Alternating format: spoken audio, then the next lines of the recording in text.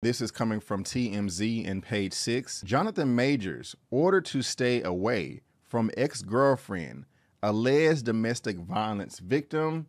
Jonathan Majors' ex granted restraining order after alleged domestic dispute. This is getting messy, but let's get into the details.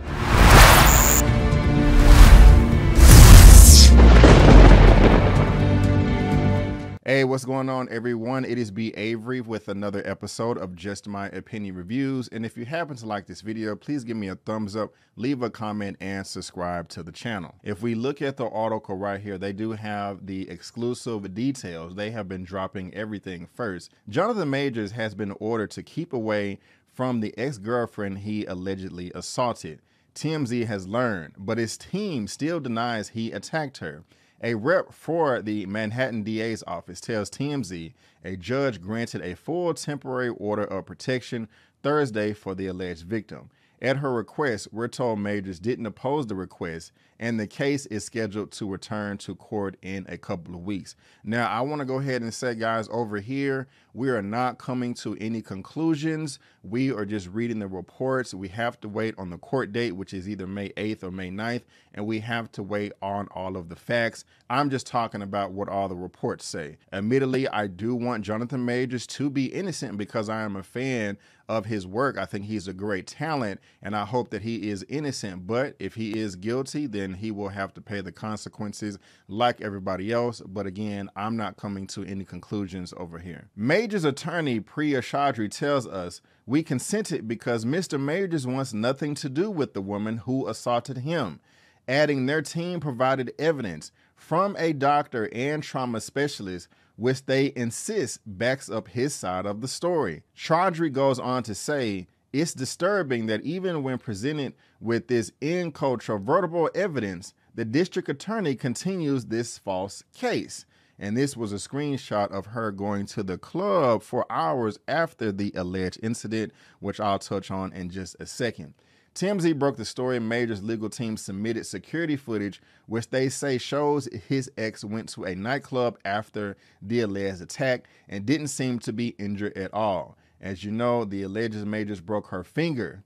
As you know, she alleges Majors broke her finger and left a laceration behind her ear. We asked the DA for comment regarding the surveillance video, but they have yet to respond. If she says that her finger was broken in the alleged assault with Jonathan Majors and she wasn't able to use it because it was broken, how is she able to use that broken finger at the club for hours, which they suppose have footage of? It doesn't mean that he did or didn't do it just because she went to the club hours after the alleged incident.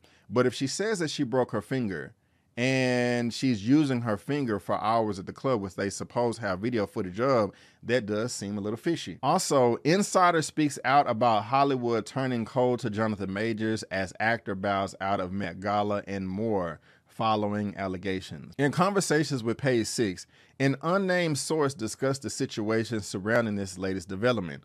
Apparently, the decision for Jonathan Majors not to take part was a mutual one, as the actors team and fashion house Valentina agreed on skipping next Monday's iconic event. To that effect, the anonymous insider had the following to say about the Ant-Man and the Wasp Quantumania star's current situation. "It's no surprise that his phone is ringing, much less these days.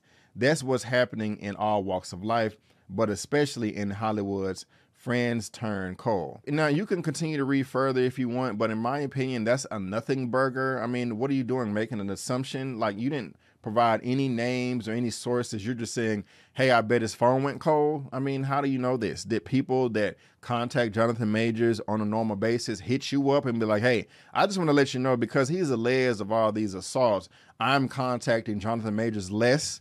That doesn't really make any sense to me unless I'm really misunderstanding what they're saying here. You guys let me know. But guys, this is also important. Last week from TMZ, Jonathan Majors' video witness proved I didn't strike ex-girlfriend.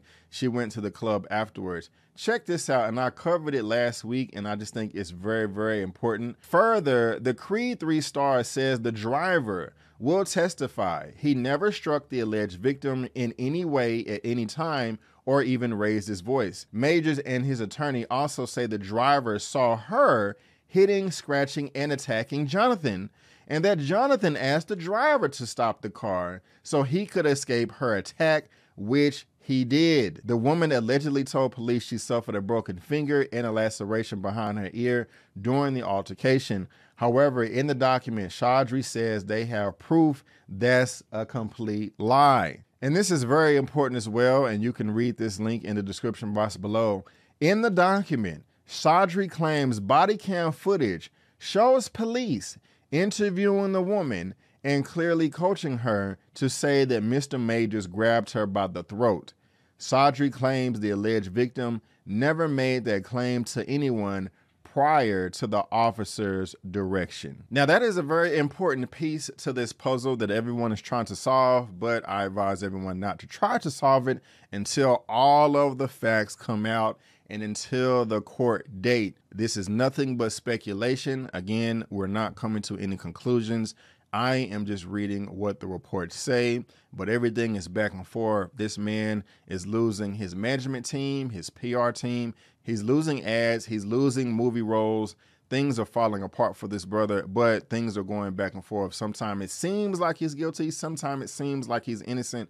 I'm rooting for the man. I hope that he's innocent, but I'm not coming to any conclusions until all the facts drop and until the court date on May 8th. But again, guys, there's links to all those articles in the description box of this video. Please let me know what you think. I am dying to know. Let's keep it classy in the comment section. Also, if you are into the Dear Mama documentary series on Tupac and his mother, Afeni Shakur, I do have recaps on my channel if you want to go check that out. Episodes 1 and episodes 2. New episodes will be dropping every Friday, and I will be covering those as well. And also, guys, if you would like to check out my fresh out of the theater reaction for Guardians of the Galaxy Volume 3, that is posted on my channel as well. And I'm also preparing myself to give you guys my full non-spoilery review. But guys, again, I just want to thank you so much for tuning in. And before you go, don't forget that I'm B. Avery. That's just my opinion.